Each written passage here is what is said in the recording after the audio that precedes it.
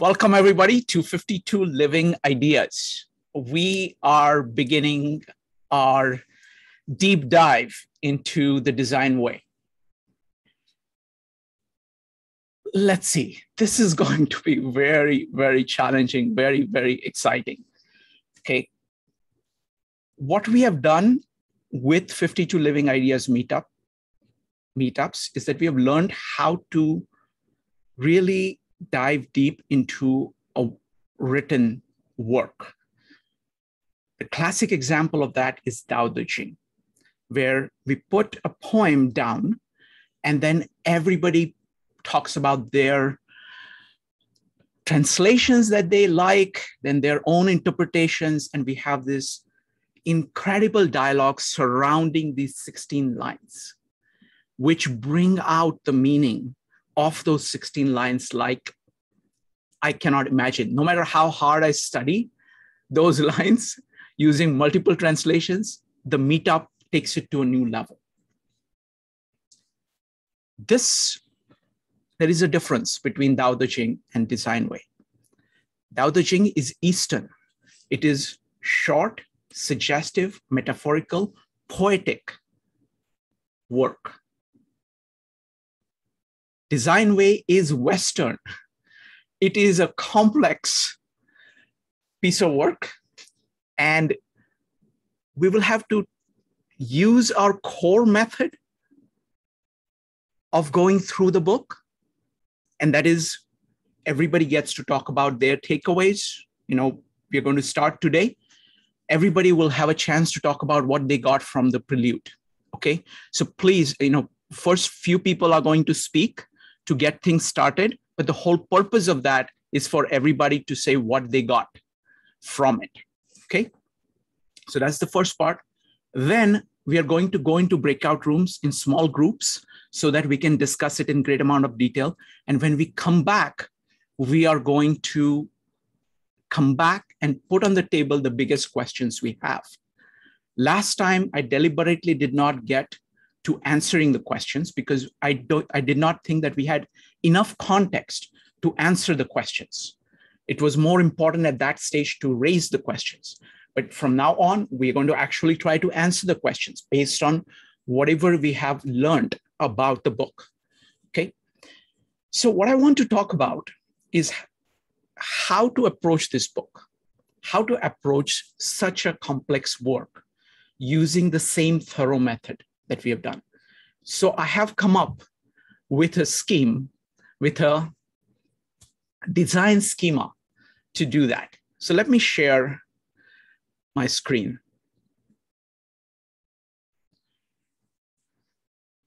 Okay, this is my view of the book.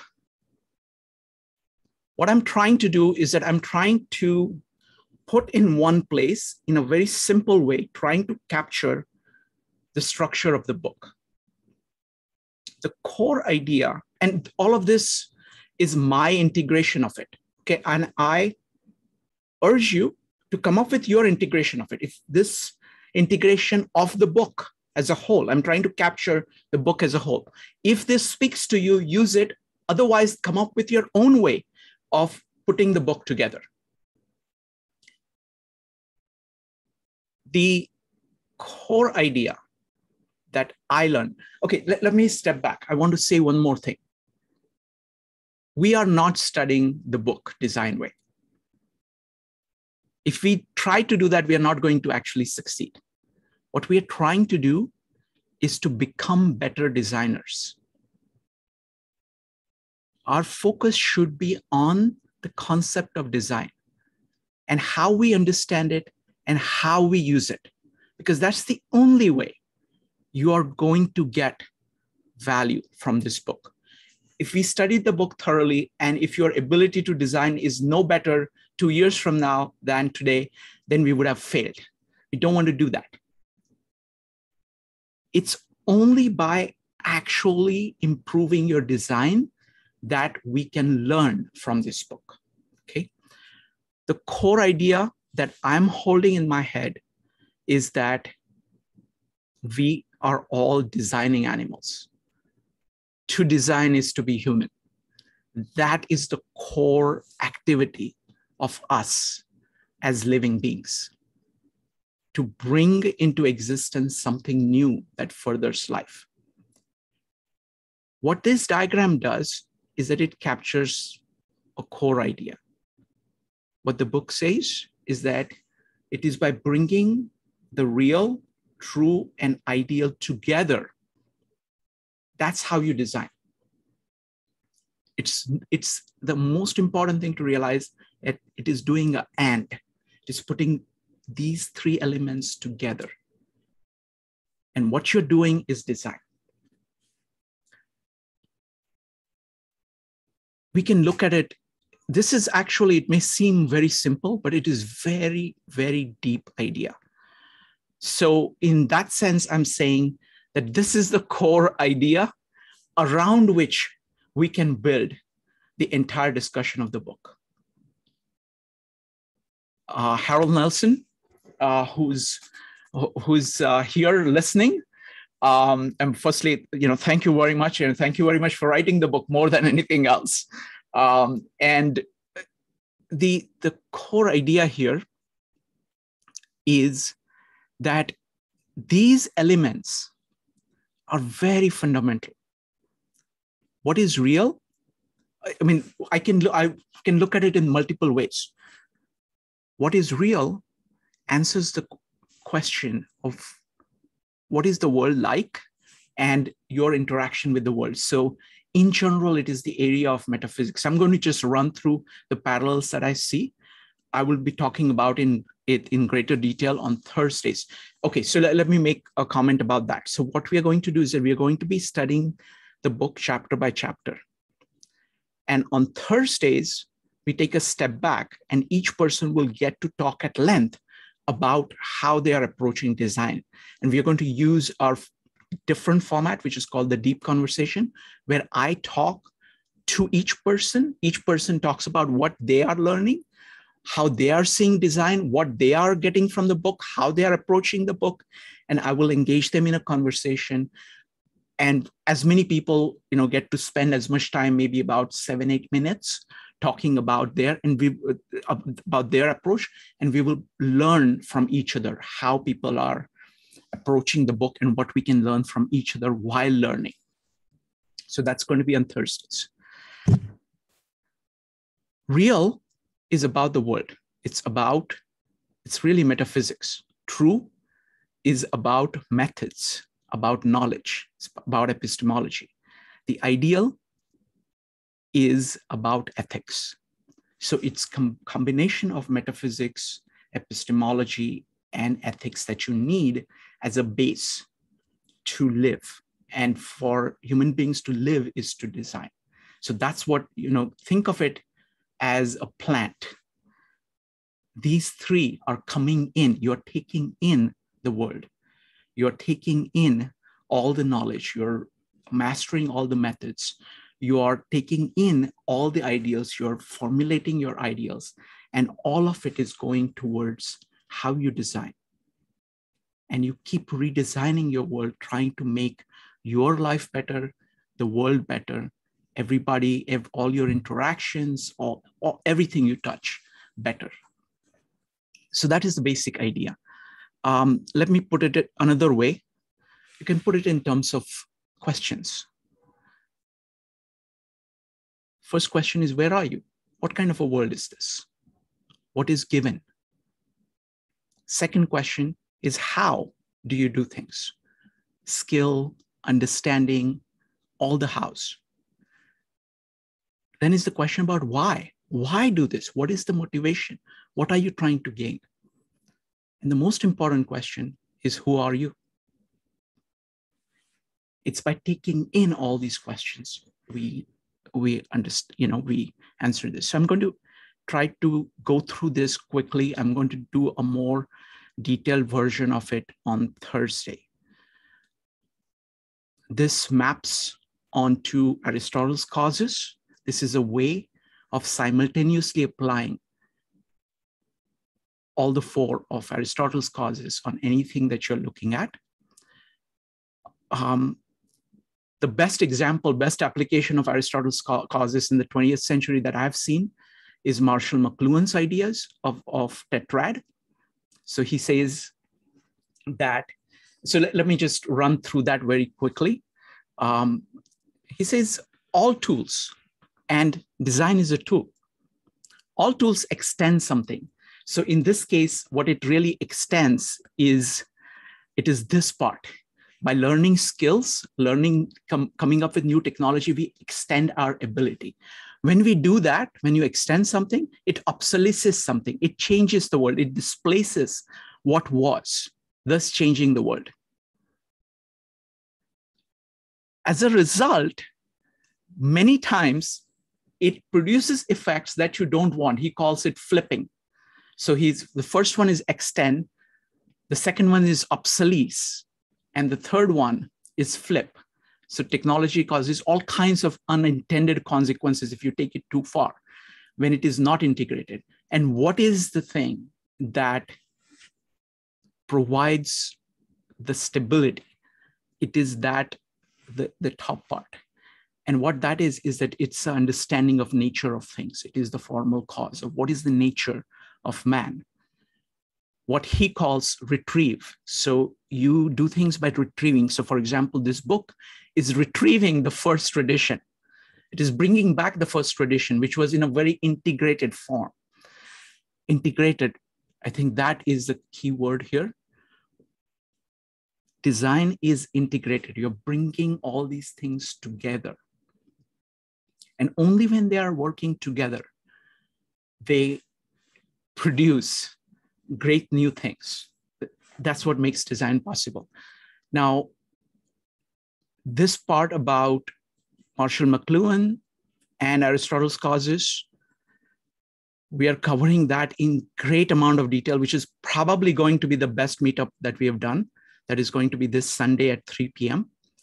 The title there is called The Lost Cause, of how the modern world focuses mostly on the efficient cause of the how and the material cause, and ignores the final cause and completely is oblivious of the formal cause, or in this case, the human nature. So it's a very profound epistemological work that Mark Stallman from the center, president of the Center for the Study of Digital Life, is going to do, and that integrates very well with this. I will also be trying to expand on this on Thursday, where everybody gets to talk about their take on whatever they have learned so far. This is my take, so I'm going to expand on this. All right, now let's go to the next one. Now, one of the things that really excited me about the Prelude, by the way, I firstly read each person has a different way of reading books. I have learned to read books from How to Read a Book by Mortimer Adler, which is called syntopical reading. It has all kinds of techniques of quickly scanning through, going back and forth. So I inhaled the whole book in 4 days. I read the Prelude chapter about 9 times, okay, both listening and this, because I think it gives you a map of the entire book. And if you get the map right, then we will have some hope of mastering this together. One of the things that really excited me is what Harold Nelson put together, is that it's a circle. And there are all these chapters, and he invites us to go through the circle in any order that makes sense. And because it is all integrated, as you keep learning pieces, they keep coming together. And you can put them together in multiple ways. So there is a tremendous amount of flexibility of going through this. The way I think of it, and again, I will discuss this in great amount of detail on Thursday, is that I see the parts in the following way. First is the vision of man as a designing animal. And that is covered in chapter 1, not chapter 1, sorry, the part 1 and part 5. What does it mean to be a designer? Part 1 talks about it being the first tradition, and the part 5 talks about designer in the modern sense. So it's about who. But so that's the, and this is again a very rough division. Okay, in some sense, every chapter is talking about everything else. But this is a way of for me to organize what the book is trying to do. So in part 1 and 4, 1 and 5, the book is showing this is what you are like if you master design, if you're doing design well. The chapter 4, or the part 4, talks about the splendor of design, the evil of design, the standards to achieve design. These are all questions of the ideal, of what is ideal design, and when does it fail to be. So I'm putting it in that category over there. The workhorse of the book is the part 3. It has 6 chapters. It is the most detailed presentation of the skills of designing. How do you design? In some ways, that is the workhorse that is going to actually make us design better. But you need all of these other parts to set the context for it. The part 2, in some ways, is the most profound because it does something really unusual. And it is very deceptive. I mean, it is deceptively simple. It's just few concepts. But what it does, let me see if I can put it properly. Harold Nelson is saying that this book is a composition of ideas. It's a composition of thoughts, which taken as a whole are pointing to a way of design. So the key words here is it's a composition of ideas, and it has to be taken as a whole in order to understand it. What has happened is that most of the ideas that we use, you have to realize that an idea is also a design. It is a result of a design. Most ideas that we have and use are fragmented. They're not integrated. So what this part 2 is doing is that it is redefining and formulating new ideas which displace the old ideas. Let me give you 2 quick examples. One is the idea of ultimate percepts. What it is displacing or obsolescing is the idea of materialism for the sake of materialism, percepts for the sake of percepts, without any meaning. And also ideas which are dissociated from percepts. What it is saying is that design is the ultimate percept. You're using all the ideals, all the knowledge that you have in order to transform the real to make something real, which is the ultimate, which is the best thing that you could make in order to further your life. So in this one concept, it ties all of these things together. Okay. Now, we are going to, the general pattern that we are going to follow is we are going to go 5, 4, 3, 2. Okay. That was my first idea, to do the parts backwards. Start with part 5. Start with part 1, obviously, because that it's actually very similar to part, it is doing the same thing as part 5, but in proto form, in the original form. So that also defines, who we are. And because it is historical based, that is where we need to start.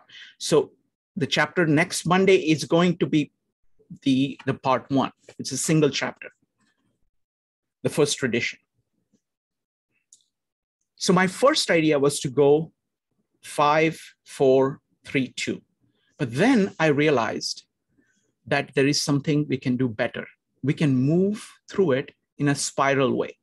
So we can do 3 cycles of 5, 4, 3, 2.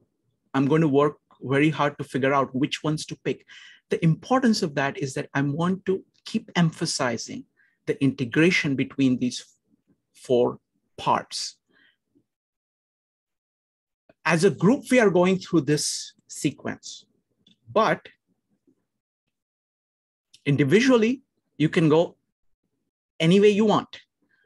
Think of this. I'm going to use, my favorite thinker is Louis Sullivan, who's also an architect. In my favorite book by him, it's called A System of Architectural Ornament. He has this very simple diagram of a seed.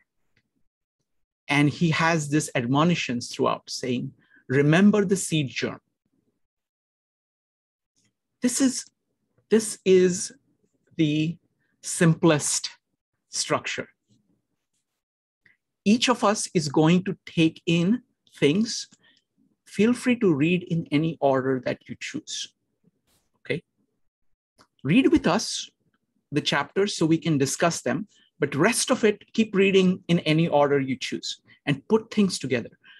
There are several things. Firstly, some of you might be very advanced in some of the things and maybe weak in other things. You can choose whether you want to double up on your strengths or to learn something from your weakness. So come up with a plan that works for you. If you prefer, you can read the book through. If you prefer, you can just read with us. If you prefer, you can read in any order you choose, okay? But keep this little diagram in mind so that we can talk to each other about what we are doing.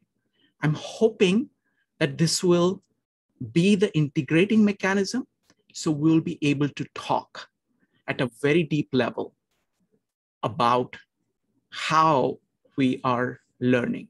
So that is my take on how, this is what I got from the Prelude. And what we're going to do is we are now going to go to Maritza, followed by Joe, followed by Charlie. They will talk about what they got from Prelude. By the way, we do not coordinate at all. We just, we just look at this ourselves and choose whatever we want to say. And as soon as this is done, and the whole purpose of doing this is to establish, put something on the ground. There are many people here who know this book much better than we do, okay? We are just trying to learn the book, okay? Please, I invite you, after Maritza, Joe, and Charlie are done, please talk about what you got from the Prelude. Okay, and to do that, just go ahead and type exclamation mark. It doesn't matter how little you know, doesn't matter how much you know. Let us try to learn together. What I have found is that our meetup, our way of doing things, works very well for people who are learning, but it also works even better for people who know the topic really well, because they see many people come at the same issues that they've been thinking for a long time from very different perspectives. And they, because of their greater knowledge, they're able to use those different perspectives to move forward more than people who don't have that context. All right. So I think this is going to be good for everybody, regardless of their level of knowledge. All right, let's start with Maritza. Okay, so I am not on that list of experts in any way, shape, or form here. But I'm going to share with you guys my impressions of the book. So I actually read the Prelude for the first time after I had already read the section on the 6 core concepts. Just to let you guys know, I am not reading the book in order. I've been hopping around. It lends itself uniquely well. In fact, when I read in the Prelude that we were invited by the authors to read it at whatever order we wanted, I was delighted because I felt less guilty because that's what I was already doing. So that was great. I was like, ooh, now I have permission. So last week, I gave a presentation on a book that is mentioned in the Design Way. And I told everybody who showed up there that the word of the day was intentionality. And when I reread the Prelude for the second time, that's the word that jumped out at me. Intentionality and integration are the two words that kind of jumped out a lot to me here. And I see threads of that throughout all the other pieces that I've now read in the book. I find that it's so, like, it's what we're being told here, and the prelude reads to me as kind of a foreshadowing of what's to come. It's kind of a, it's almost like a key. Like, I don't know if any of you guys are into nature, but there's a whole bunch of nature books out there for trees, plants, birds, and they have a dichotomous key. This prelude reads a little bit like a dichotomous key to me. It's telling you where to go to find what. And I love there's a couple lines in this short prelude that stand out a lot to me. One of them is, it says, this book is not a scientific treatise or a manifesto. It is a composition of ideas. First, I love that it's letting you know in black and white. We're acknowledging the scientific aspects. We have a deep and abiding respect for the sciences, but that's not why we're here. But then there's this beautiful phrase, composition of ideas.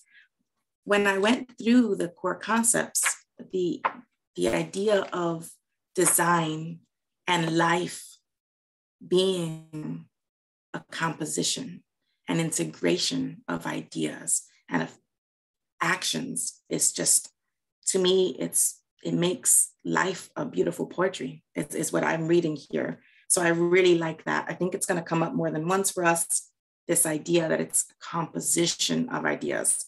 And that's fascinating, because what is a composition but a whole conglomerate of smaller parts meshed together to create something far more intense and immense than its small components by themselves.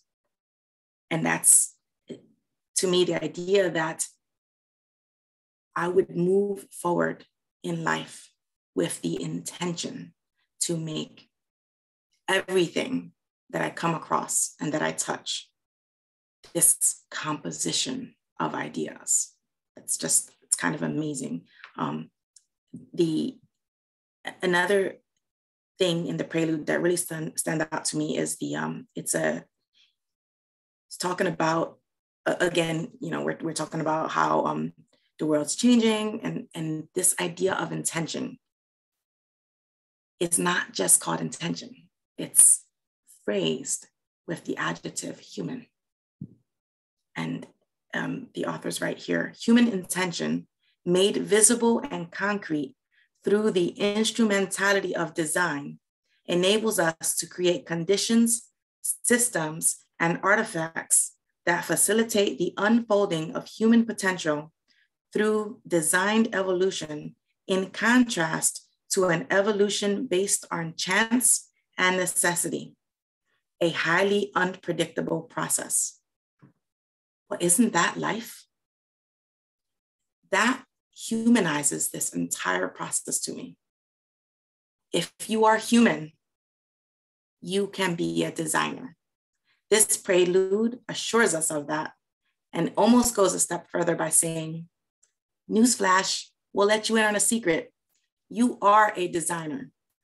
Your level of expertise may vary greatly from where your potential is, but that's okay, because we're going to help you. We're going to show you how to apply the tools that you already have, which is fascinating, because again, when we're thinking idea, let's not forget that that's not a tool that's external to us. That's an internal tool that we can use. And throughout the book, you'll see this parsing of information to show you. It's just a matter of showing you so many things that we already have within ourselves and around us. And the idea here is, how do we leverage upon these things that already exist to create an even richer existence and experience? And the concept here is, again, that which is integrated, can become just vaster than its smaller parts. I will say, and I'm going to say a little bit on this because I don't want to digress too much from the prelude, but I am fascinated by so many of the graphs. I mean, if you just even grab your book and just kind of flip through it, your eye will catch something. You'll have to stop and read it. And I've done that several times. And, you know, I'm going to just tell you guys on page 221, if you have your book that looks like this in this paper, I don't know if the page numbers apply, but figure 14.3 is called centers. And it's, you know, you guys are going to, it's in the chapter for becoming a designer. But what struck me is that it is a circle with increasing larger circles surrounding it. And then it spirals. It has spiraling lines that come out softly. They would be scary if they were straight and spiked, but they all have a curve to them, like almost like very, very elongated C's. And that's the name under it says design curriculum. So I had to point that out because it fits the idea that what we're doing is we're looking at things top to bottom and bottom to top with kind of like shreds of, I guess, sparks of intuition that are flying out. And so that's just super interesting. And I feel like that's a really great graph for the idea of how do we grab some of this information and make it our own. This is saying it's a design curriculum, so it's all soft edges with many integrated pieces. And I think that's just lovely. So, you know, Shrikant said to us that we're not just reading a book, we're learning how to be designers. And I think a tribute though to this book is that it's very clear that that's the goal that we're hoping to get just from reading these few pages. I think it's maybe 10 pages to the prelude. Just from reading that, you do get this idea that the goal is not for you to, you know, want to pat the authors on the back. The goal is for you yourself to find something or to make a realization even that will change your entire worldview. And that going forward, you will approach things with the knowledge and the understanding that everything you touch is something that you are potentially designing. Either you are the chief designer or you are one of the components in someone else's design or some other variation, but everything that we touch is a potential for us to increase our capacity and our breadth of understanding for design. So intentionality and integration. That's the words that I get from this prelude. Thank you. Wonderful. Thank you. Thank you, Maritza. Next up is Joe. So I actually had some of the same takeaways that Maritza had. Even that one particular quote had really stuck out to me as well. You know, it's basically our thoughts, our ideas, our organizations, our politics, our social networks, our stories, and the world of objects around us essentially are formed by design. And essentially there isn't a place on the planet that hasn't been touched by human design at this particular moment in time. And, you know, our imprint is as far as the human design even goes to the solar system. So understanding that, having that as a starting point, the thing that I felt that was really the most important is how are you going to define design? And there were a number of definitions in the prelude that we could actually speak about. The first one was the design is a natural and ancient human ability, the first tradition among many traditions of human inquiry and action. Everyone is designing most of the time, whether they are conscious of it or not. So I think that that's a really important point, is that we all are designers in one way, shape, or form, either consciously or subconsciously. And I think that as we become more aware and as we go through the book, we'll become more aware of just what exactly that means. Like how does design actually fit into our lives, and how do we look at some of the particulars that are outlined in the chapter, how they actually manifest themselves in our everyday life. And then it was, as Maritza had already pointed out, the idea of change and intention, I think was a really important point.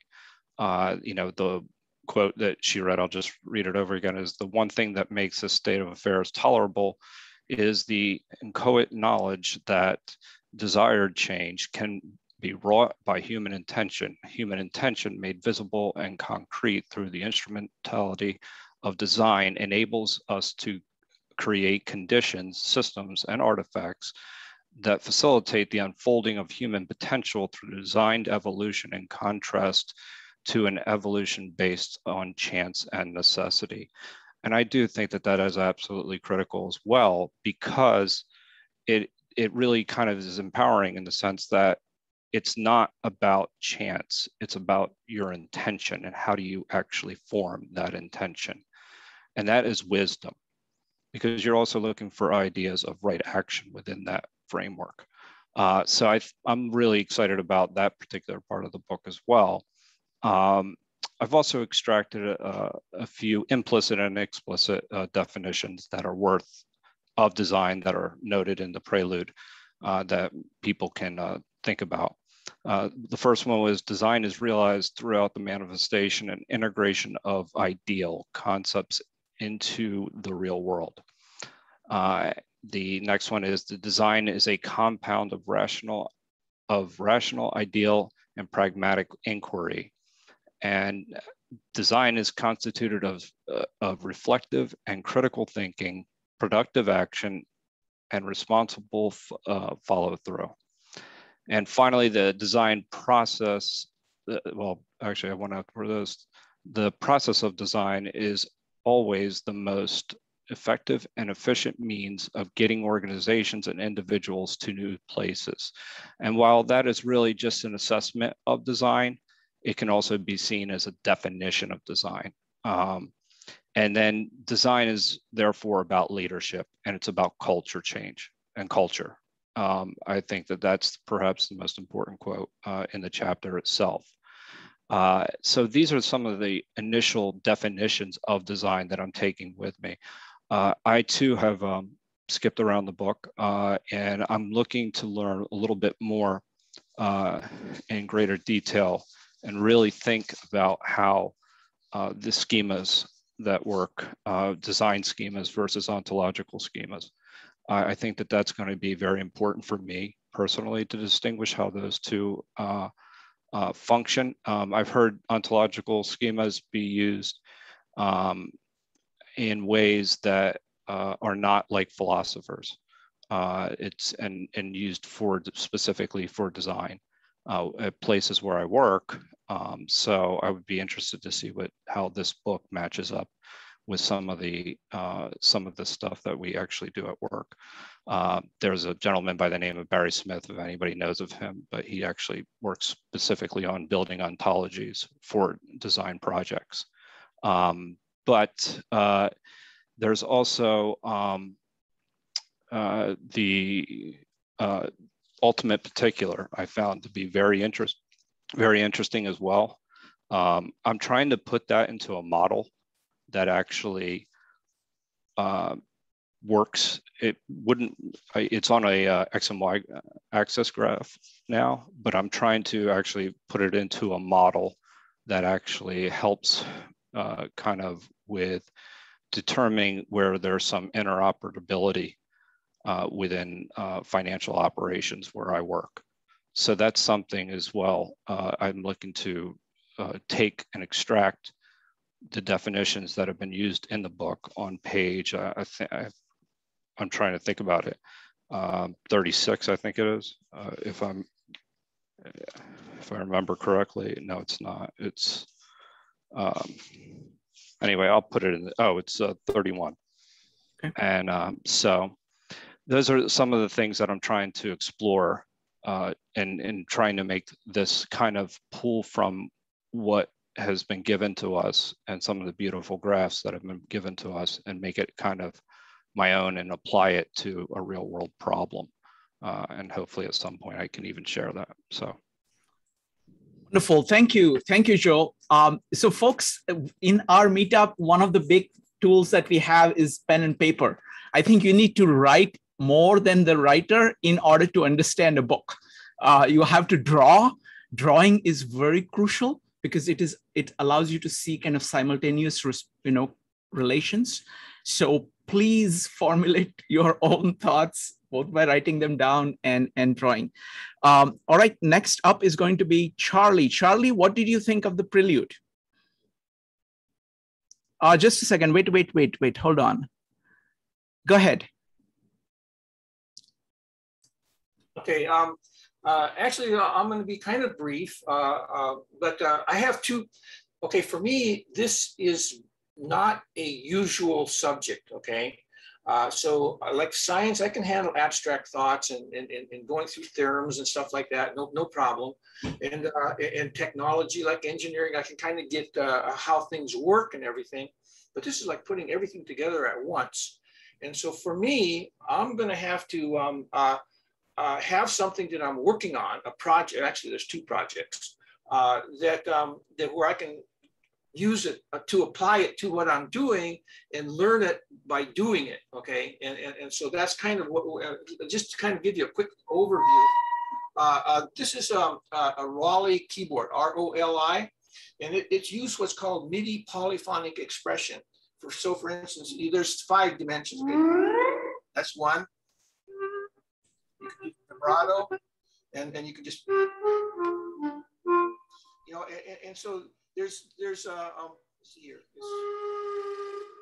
Anyway, there's basically you can put modulation, so to speak, onto every note that you play. Okay, and so it's a new way of thinking about music, but most of the stuff that's coming out of electronic music, the instruments, they sound electronic. Okay, so my project is to try to find the area in sound space that are sounds that human ears like. Okay, that they like the human voice, or like the violin, or maybe the roar of a lion, or the sound of wind going through the leaves of a tree. There's just infinite number of, well, not infinite, but a very large number of sounds that are pleasing to the human ear, and I want to find out where they are, so that and then be able to modify them so that a performer or a composer can use them in a composition. So that's one thing, and it's sufficiently well defined that I think that I can probably make some progress on it. The other one is reimagining how the function of the institution, the fourth estate of journalism or of news, how can that be reimagined? And so traditionally it has been somebody who's in control of the story spreads the story, okay? So that it makes it easy for a group or a small group of people to have control of the story. And then use it for propaganda purposes and so on. But most people, they like to know the truth, okay? And so how would you do that? How would you go about setting up a way to transmit information that would be, in some sense, self-corrective? And I'm thinking kind of as an example of Wikipedia, where there's this back and forth process of making corrections. And it seems like, the major problem is who pays people to go and investigate stuff? That's the hard part, okay? But anyway, that's the other problem that I'm interested in. How could the process of learning what's going on in the world be put together in a way that would be satisfying for most people, okay? Wonderful. Thank you, Charlie. Now there is one person here who is an invisible panelist, and that is CJ. Okay, CJ is the one who got us all started on this. He's the one who has done 25 meetups on it. For each of the meetups, he has written these brilliant essays, and he's been watching all the videos and giving us detailed comments. So I want to read some part of his comments. He says, I will highlight some points, some important points I find in the Prelude. I think the story told on pages 1 and 2 about design as a tradition of inquiry and action is important and profound. But there are also more points. Our mindscapes, our ideascapes, our organizations, our politics, our social networks, our experiences, our stories, as well as our worlds of objects are all predominantly formed by design. Yes, you can take a vacation and go walking in a world that seemingly is only nature. But even this piece of nature is affected by global warming or the effects of forests chopped down 30 miles away, or some small or large alteration by human design. There are no places left on Earth unaltered by human design. Not even the moon is unaltered by human design. The imprint of human design is physically all around our solar system. Then he goes on to talk about the various definitions and everything. So we are getting a lot of feedback, and we are going to take some of the brilliant essays he has written on specific parts of the book, specific chapters of the book, and we are going to integrate them into our conversation. All right, so now I'm going to invite everybody who has read the Prelude to comment about the Prelude. What did you get from the Prelude? Go ahead and type exclamation mark to share. Start with Evanik. Give me just a second. Yes, Evanik, go ahead.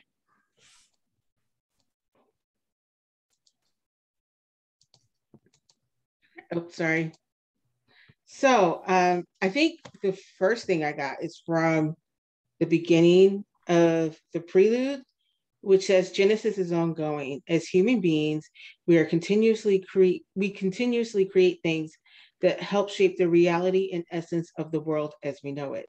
When we create new things, technologies, organizations, processes, environments, ways of thinking, or systems, we engage in design. So that hooked me right from the beginning, because I'm like, well, we've been doing this all along. But I think what we've talked about as creation is kind of like the chaos and order, where we have these great big ideas, and then we bring order to figure out how to do it. And that, in essence, is design.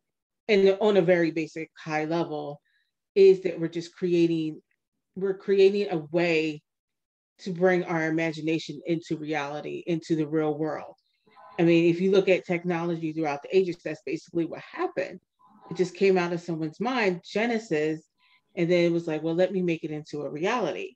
And then going forward, in my Kindle's page 18, it's a way to approach reality of the human condition by intentionally embracing the richness of possibilities, the complexity of choices, and the overwhelming challenges of getting it right. In short, a book on how to understand design.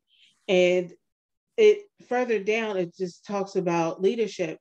But I wanted to address this because I think it's embracing the richness of possibilities, and the word richness of it. So there's so many possibilities out there. You can pick one and embrace it, or pick several and put it all in one design. So, and then finally, I don't want to take up too much time, but the last part I really wanted to talk about is the process of design.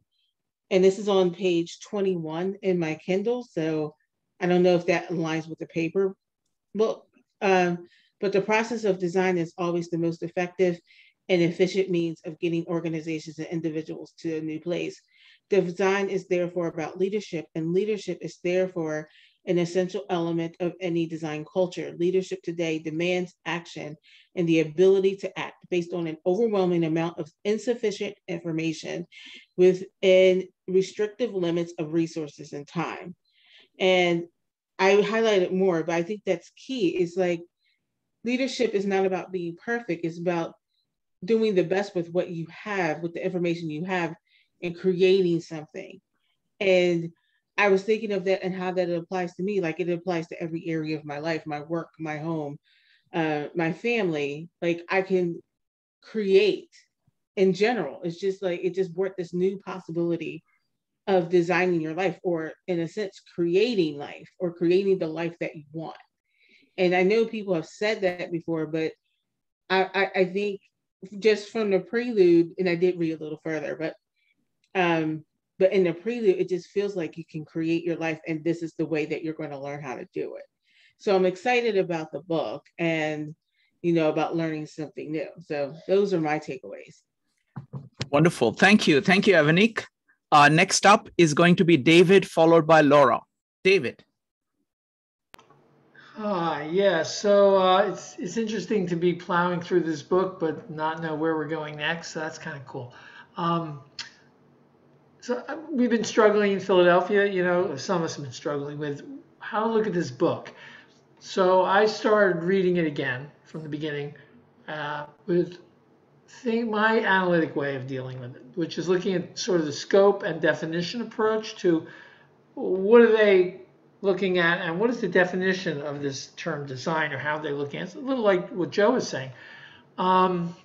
So I really have it sort of split out in a certain way. The design question to me was, is this all about all human being and life, living and thinking, doing, choosing, action? And we had the author here, and we asked him that explicitly, and he said, no. But I think that's the author's answer, and we're going to design what we're doing. So that's the wrong answer for us, maybe. Maybe we can make this book about a broader scope than the design academic universe, or what that can offer the world. This is broader because we're the broader world, right? So I'm challenging, as I rescope my notion of the author's claim in the book. It literally says that change can be wrought by human intention. This is going to, and my response is, so how much change can be wrought by human intention? We've had a lot of human intention, and things are not going that well when you look at current results. And how much of it really is in our control, and how much is our own nature something that's a little out of our design control?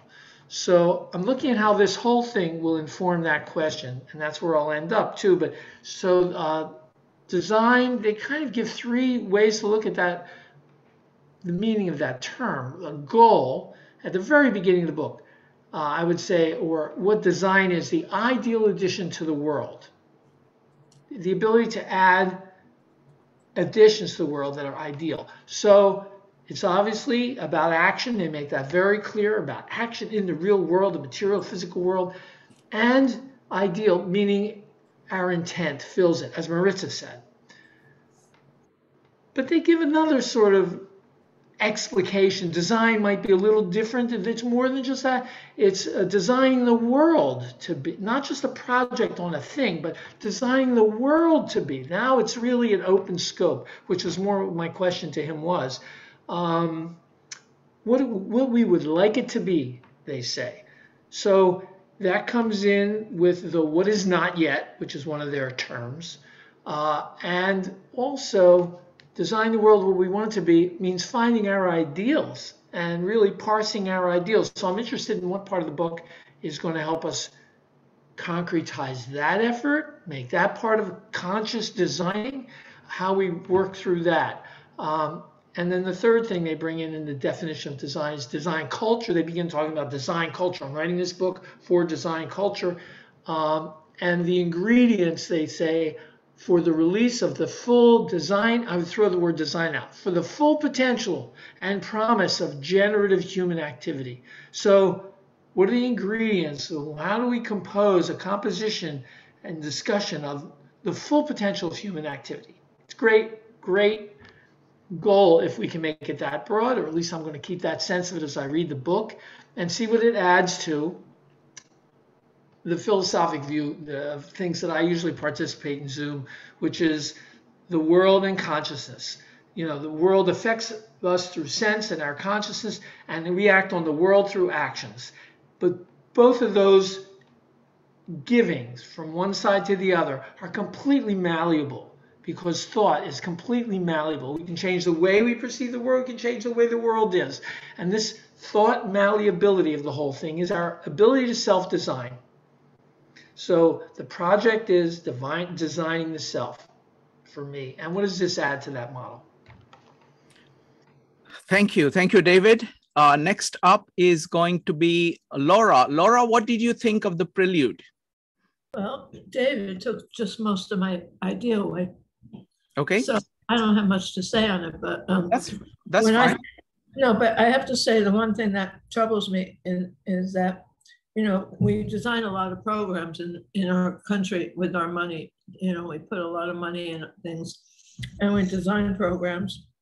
And I don't think we do exactly what this model would follow through on. You know, we put the money, we design the program, but what happens after that is the issue of, do we get the right people involved? Do we get people who care about it? Do we get investment in it in the way that's necessary? Do we have the right players to make it work? Not generally all the time. And the real problem is that the one issue that hasn't been dealt here with what we design programs, but we need to talk about the sustainability of the programs that we design so that we can work to correct, and then we can ask the new questions that will, you know, we ask to make it. So those will be the questions that to make it grow. And I think that that's kind of missing from what I see as I, you know, skip through the book. And that's my thing. Thank you. I would refer you to you know, part 4 that is a more kind of elaborate discussion of this. Thank you. All right, folks. So what we're going to do now, does anybody else want to talk about the Prelude? We're just focused on the Prelude, of what you get from the Prelude. I'm going to give another Mike, go ahead. What did you get from the Prelude?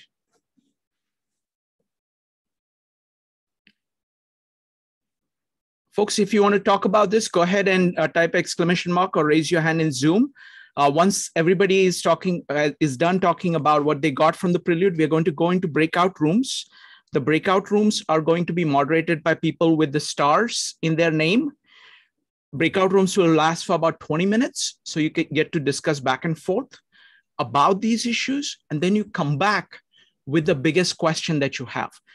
I'm going to collect all the questions so we can see the map of the questions. I'm going to organize them, and then we are going to take them one by one, and everybody gets to do lightning answers to the questions. All right. So it's going to be Mike next. Mike. My interest is in designing collaboration and cooperation on large projects. Now, the book was written by 2 authors. And there was some thought, I'm sure, from how the book flows and how that collaboration and cooperation went between Erik and Harold. I also had that you got a lot of input from Carnegie Mellon universities, and Carnegie Mellon was kind of DARPA's center for system design methodology, and the SDM, which resulted in several MIL standards on design for collaborative design. So I'd like to try to understand, and I see it in that book, on how to coordinate a large project like the Boeing 757 or the World Trade Center, or even the design of a book or nutrition for a large hospital, and get all those things mined out of this wonderful work that we're about to embark on. Thank you. Thank you, Mike. Next up is going to be Brian, followed by Jeff. Brian, what did you get from the Prelude? So I said before last time, but I'll say again, I'm excited about this book because I think it's bringing a whole new dimension. My sense is to simplify, a whole new dimension to our meetups. And that is something I've really been hungering for. It's a discussion on collaboration, cooperation as regards the future. A lot of the psychologists and philosophers from the West seem to be focusing on individuals, understanding the individual. And now I feel like we're broadening or even shifting the inquiry to teams, to groups, and the future. In that regard, I'll give a shout out to Jeff Nugent, who has been who's in this group tonight, and is very versed in general management theories, and that also touches very closely on all of these topics. Wonderful. Thank you, Brian. And speaking of Jeff, you're next. Well, thank you, Brian. Everybody a number of people have already spoken to this, but I think that the passages themselves actually are very eloquent about this subject. That the idea of design can and should be applied to an individual designing their own life. And design your life, is a very, is a popular concept and book.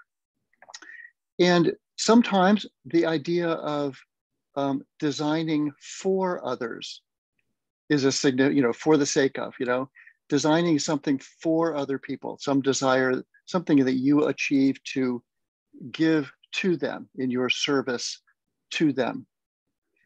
But I'm very intrigued by this line from the book, that our ultimate desire is to encourage and promote a design culture. And I think that a design culture extends this to not only designing for me and not only me designing for others, but it extends to what Brian was saying there, and Mike was saying before him, our desire to design with each other. And I think that that's a very rich subject. And it does have an impact on leadership. It does have an impact on how human beings and our own culture and environment and ecosystems are quickly evolving.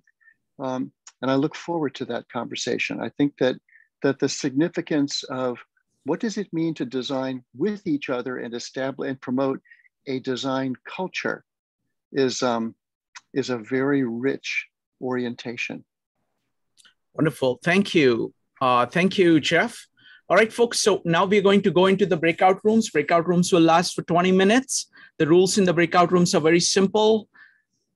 Keep on topic. We're talking about the prelude and the overview of the entire book. Number 2, be brief. And number 3, speak your mind. Feel free to disagree with anybody on anything and do so courteously. Starting the breakout rooms now. We'll be back in 20 minutes and come back with the best question that you have.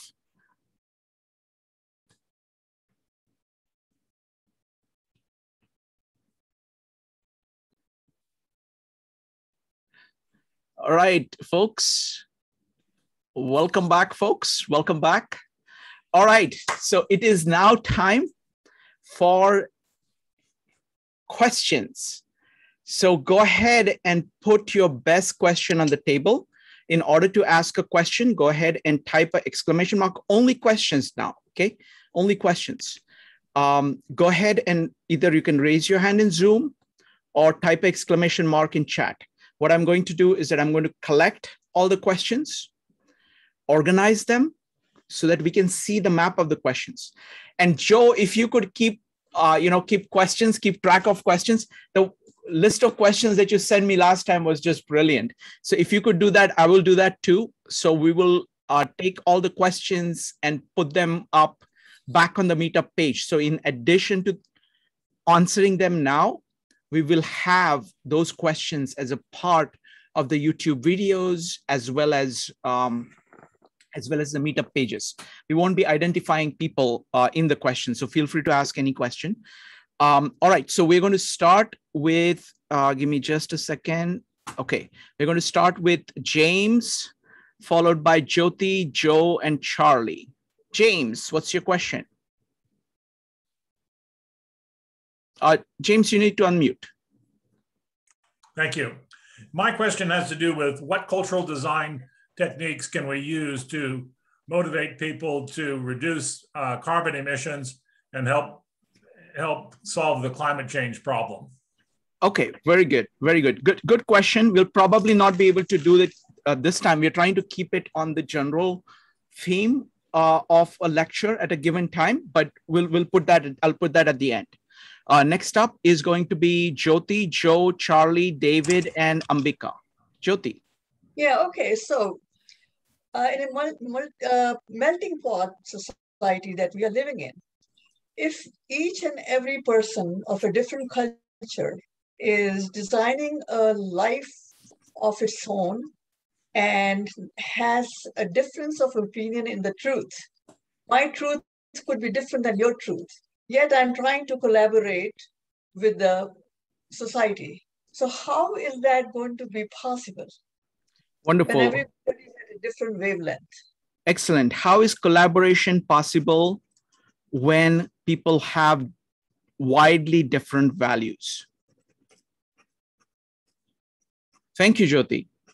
Next up is going to be Joe, followed by Charlie. Joe, what's your question?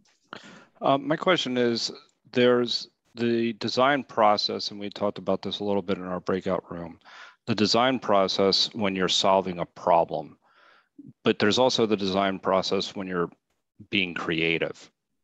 How do they differ? Okay, what is the design process of solving a problem versus being creative? Very good. Next up is going to be Charlie. Charlie, go ahead. Yeah, basically my question is, in order to do any kind of a design, you have to do your homework. In other words, you have to find out what aspects of reality impinge upon your possible design. And basically my question is, how do you know which aspects of reality you should be looking at?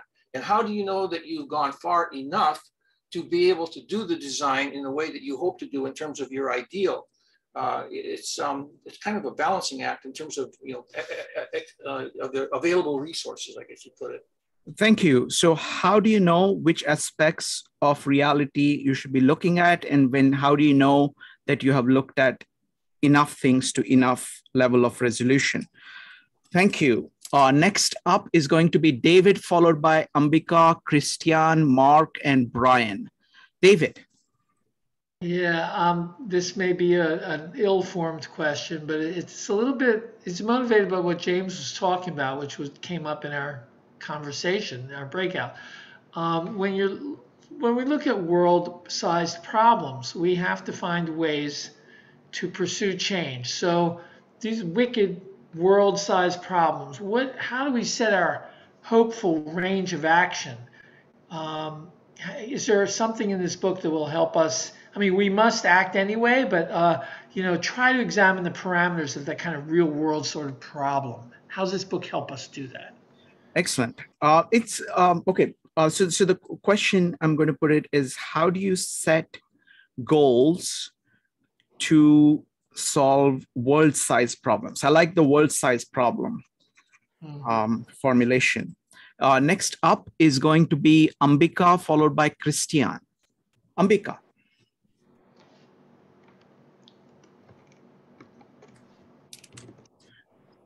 Ambika, you need to unmute. Thanks for reminding me about the design of unmute. So I'm going to combine what the people in my group talked about. So I'm going to read my question.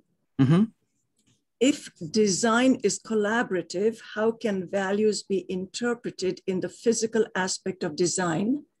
And two, how do you deal with power structures and those conflicts that can take over the beauty of a cultural mythos and create instead sterile environments, which also stunt some human interactions? And the example somebody gave was of the same mall in every city, in every town, that takes away the natural flavor. And my focus was the city of Pushkar. Excellent. Thank you. So I'm going to put it as, how do you counter the power structures to achieve good design? Something like that. Next up is going to be Christian, followed by Mark and Brian. Christian. Hi. So I thought of this because of the breakout room that I was in. So I'm in a large business company, or a large company, and I was thinking there's usually a lot of tight deadlines. And with the design way, I saw that there were so many ways that they looked into designing things. And how do you design something while looking at all the different factors in a global economy, and then also keeping in mind all of the different things that the design way brought up in the Prelude? Yeah. Wonderful. So you're asking one part of the question is about how do you design, given that we are operating within complex organizations in a complex world. That's one part. And second is, how do you use all the ideas that are there in design way? Those two questions. Okay. Yeah. Thank you. And under a tight deadline. Okay. Very good. Very good. Okay. Thank you. Next up is going to be Mark, followed by Brian. Mark. So I'm probably going to reiterate some stuff that David said and Ambika said, but I still would like to focus a little bit more on the aspect of change. When design is looked upon, you call upon historical landmarks. You consider various things, and you try to plan for the future. But it's a very resource-intensive situation to design properly. How do you design for change so that change can take into account moving in ways that are unpredictable? Wonderful. And they don't become the statues that are the gods that will just be shown in reverence while they're still outdated? Wonderful, wonderful question. How do you design for change? I love that. Excellent. Next up is going to be Brian, and then I'm going to organize all the questions, and I'm going to put the questions for all of you folks, and everybody gets to answer the questions. It's a lightning round, so keep your answers short. All right. So we can get through as many questions as possible, and as many answers to each questions as possible. Okay. Realize that this is an iterative process. Let's do the best we can. And both the questions and the answers are going to inspire everybody to do more thinking about design. All right. So it's going to be Brian. Brian, what's your question? So I have a relatively short and then a very short statement of my question. Based on the Prelude, how does the design way compare to the hero's quest outlined by Jordan Peterson? The very short question, how do designers differ from heroes? Okay, are designers heroes? I'm going to put it like that. Okay, very good.